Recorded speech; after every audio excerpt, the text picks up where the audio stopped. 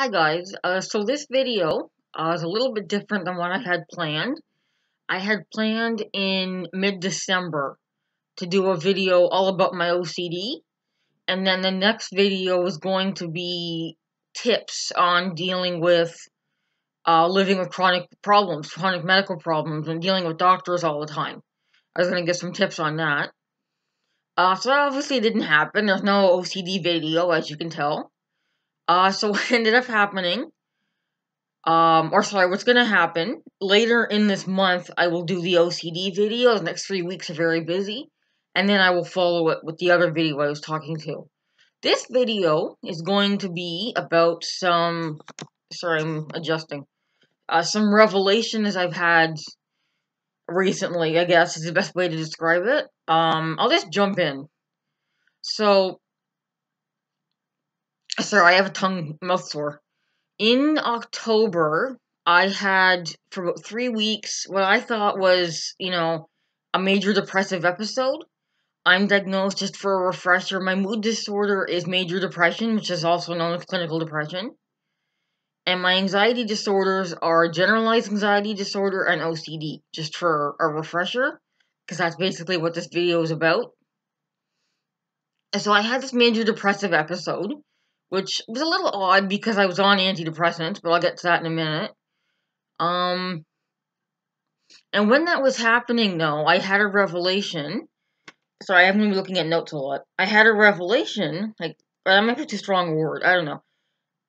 I had the idea that I should work with animals, because I've been volunteering at a pet store in the cat adoption area, which I've talked about. And it's mostly me in a room full of cats for 3 hours. I mean, people come in to look to adopt. I talk to people. But it's not a position where I'm constantly dealing with other people. And I'm realizing that's the kind of job I need, where I can sort of work at my own pace. If I'm stressed out, I can sit down for a minute. The cats can't talk. They don't care if I take a break for a minute. So I need that kind of job. And I was thinking, the episode lifted. I was feeling better. And I volunteer at 2 different stores, actually. And one of the stores was hiring. And my plan initially was to go ahead and apply sort of early this year. But more stuff happened that's changed things. I thought I was ready. Like, I've talked about my goals for getting back to work, one of them being emotional control. I thought I was doing quite well in that regard, other than the depressive episode sort of kind of made me question that. But now things have changed and I have different plans, because I had another episode of some sort in December. And I went downhill pretty fast, and within less than a week, I went from a little depressed to visiting an emergency department situation. But when the episode started, I had another sort of realization. I was realizing that I need to treat my OCD before I can really look for work, because it's pretty much ruined childcare for me. I'm going to explain it in a different video. But I find this is someone who studied childcare and child development, and I find it difficult now to be around children. Like, an example is I overanalyze everything they do, because my diagnosis was missed. And I suffered for that. And I always think, what if something's missing for this child? And I'll go into a lot more depth in another video. But yeah, my OCD is basically ruined working with children, so it occurred to me, you know what? I should deal with that. Sorry about my mouth. I realized I should deal with that before I try to go back to work, because it'll find a way to ruin cats or animals, and I think it maybe already has started a little bit. So that was another realization I had. So now my plan is to get, OCD help and then look for work. And then what ended up happening, like I told you, I went downhill pretty quickly. I ended up going downtown I live in a suburb of Toronto, and I went downtown to CAMH, the Center for Addiction and Mental Health. I basically spent 3 days going back and forth there. It's long, convoluted. I don't feel that it's necessary for me to get into details of what happened there. Some of it's kind of embarrassing. They did jack up one of my antidepressants, and they also told me to stop using cannabis, which is legal in Canada now, because they felt I was having a bad reaction to THC. So that was useful information. And since I stopped using it, and since they increased that dose, I have, been climbing out of the hole. But another thing that happened while I was there is they gave me a referral to the mood and anxiety disorders clinic. And I actually was going to go to my family doctor and ask for a referral. That the day I realized I needed OCD help, I looked around for some government covered programs in Toronto, and I found a couple, and I was going to go to my family doctor and ask for a referral. And now I don't have to do that because they gave me the referral. Um, and I'm quite optimistic, actually. I don't know much yet about what's going to go on, what they do in this clinic. I'm assuming there's going to be therapy involved. I've done mindfulness and I've done cognitive behavioral therapy, but there's lots of other therapies for mood and anxiety as well that I can think of off the top of my head. Exposure and response prevention, acceptance and commitment therapy, dialectical behavior therapy. So I'm curious. I'm curious to see what they're gonna offer me. I wouldn't say excited because I think it's gonna be hard work, but I think it'll be worth it. I think it'll change things. I'm determined. My mood and anxiety aren't gonna control me anymore.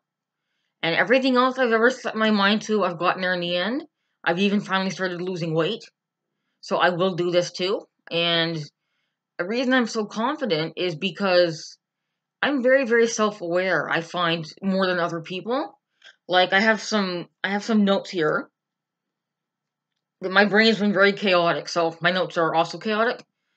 But I'm noticing patterns or things that anxiety does to me. I'm already quite self-aware. And for me, in general, if I have a reason behind the behavior, or sometimes even if I've realized I'm doing the behavior, that's the first step for me to change the behavior. So when it comes to my anxiety, it's almost like it's a waxing and waning cycle, would be the best way to describe it. Sometimes I'm more anxious than other times, but on the whole, it probably has gotten worse over the years. I'm not entirely sure the reasons for that, but I'll figure it out. I always do, figure things out. And what I've noticed, the reason I also kind of refer to it as a cycle, is because when my anxiety's high, occasionally I'm just a ball of anxiety and I couldn't tell you why. Most of the time, though, if you ask me to state why, it would all tie into a handful of big worries that I have. So I may say that I'm worried about my friend, but it'll actually trace back to the environment or money. Money is a big one for me. Poverty, income inequality, the affordable housing crisis in Toronto, big source of anxiety for me. And my brain's very good at connecting other things back to that. And that hasn't changed in years. The same handful of things I worry about have been the same for a number of years. Which, because I'm so aware of what they are, I'm more optimistic about getting help. And what are some other things that anxiety sort of does to me that I've noticed? Let's see. Well, I definitely project onto other people. There's definitely an Asperger's element to that, because I do have a very hard time understanding if a thing makes me happy, why doesn't it make you happy, or vice versa? And then I think they must be unhappy, so I get anxious and worried about them. And like 90% of the time when I worry about my best friend, it's actually me projecting. Another anxiety related behavior, and all of these revelations have just been in the past few weeks. Another one is I call it like fill in the blanks. Like some people like shut down and don't like to talk when they're upset, or maybe there's even just a lull in the conversation. For me, it's like you just change languages in the middle of a conversation, and now I can't follow. And when I'm in this anxious state, this is what anxiety is doing to me. My brain starts filling it in with all kinds of horrible, oh my god, the person doesn't like me, this, that, and the other. Um, that that causes, I think it irritates other people, if anything, because now I'm in a panic about something that's not actually happening. And other things other people have noticed as well. I cannot handle uncertainty anymore. I'm very rigid and inflexible. And my mom was commenting the other day how much worse it's gotten. I never used to be like that. So that, to me, I couldn't tell you why.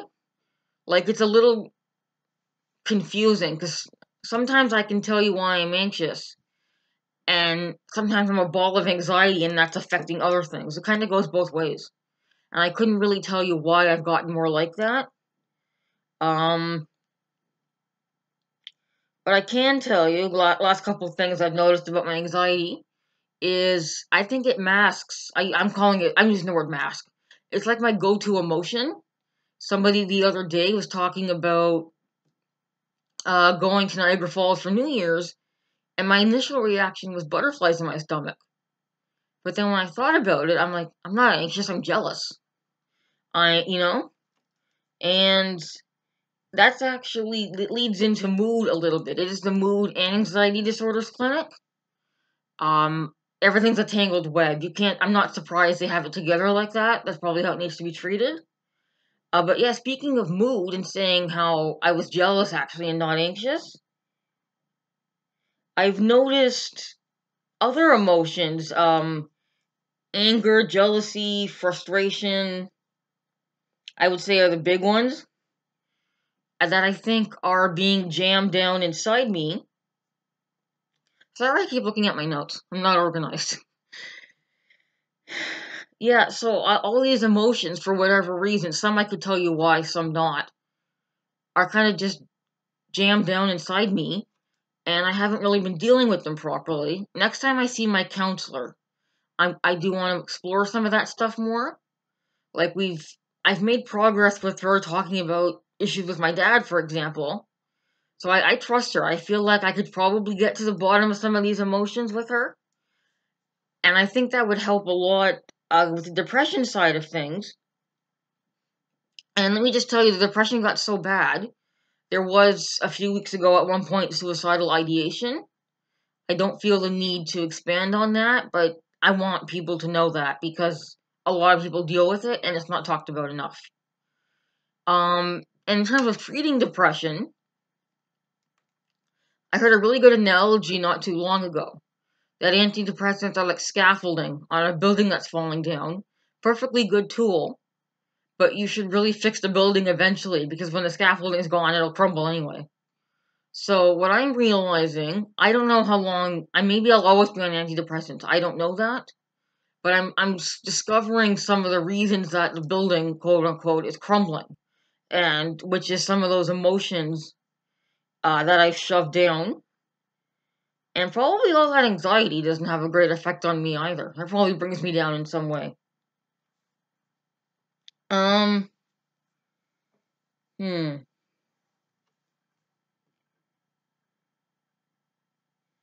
And I've noticed recently, this is, like, my brain's kind of chaotic right now. That's why the video is a little chaotic. I've noticed that I'm, like, avoiding reality almost more and more. Like, I come up with scenarios in my head of how I think things should look, even if they're unrealistic. And then I'll even complain. I'll be like, if we had a pool, this. And my mom will be like, we don't have a pool. What's the point of going there? And I realize I need to deal with reality more. I'm, I have to accept that I may not love every aspect of my life. I need to deal with reality more.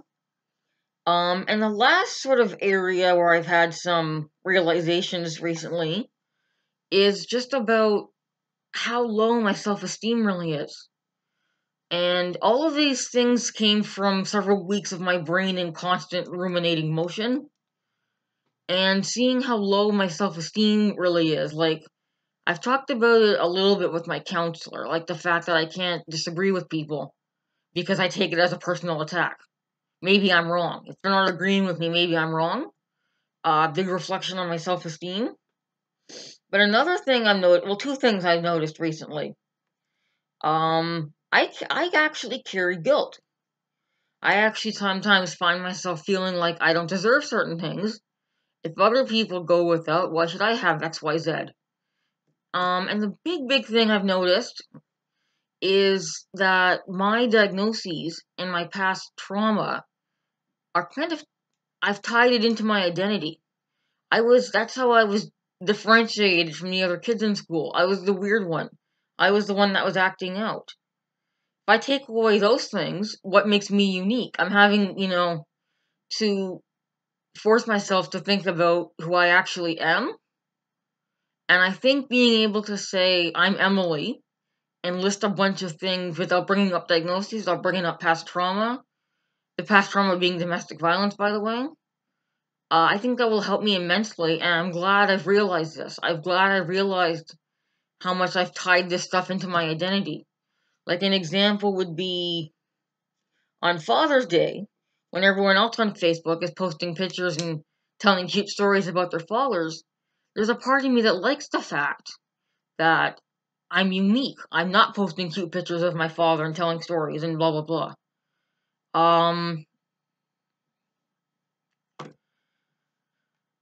Wow, that was quite the sort of rambling, heavy video there, wasn't it? So I think I'm gonna wrap up this well-organized mess of a video. God, that sentence didn't even make sense. So anyway, that's where I'm at right now. Those are some of the realizations I've had. So my plan now is to, I got a referral. I have to wait for my first assessment at the mood and anxiety disorder clinic. We'll find out how that works. So my plan is to deal with, my OCD and all that. My emotional control is not where I thought it was. I'm still having issues. So I'm going to work on that. And then I'm going to look for a job working with animals. So hopefully by the middle of this year, I'm firmly back in the workforce, if not earlier. I think that's an okay goal though. And like I said, I've had all these different realizations, which I think can only benefit me. And I'm optimistic. I'm optimistic about my future dealing with mood anxiety issues. So yeah, I'm gonna wrap that up, and I'll be back in probably late January with the video about my OCD that never happened. So I apologize for that being kind of disjointed in every which way, but if you made it to the end, thank you.